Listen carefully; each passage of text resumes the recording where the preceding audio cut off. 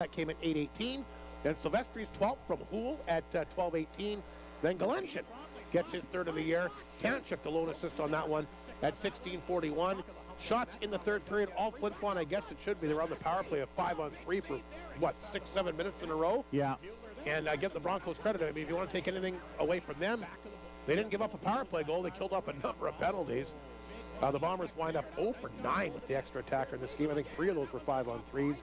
Anyway, shots in the third period favor the Bombers 16-7. The Bombers outshoot the Broncos tonight by a count of 37-27. But most importantly, we'll pick up their 22nd victory of the season.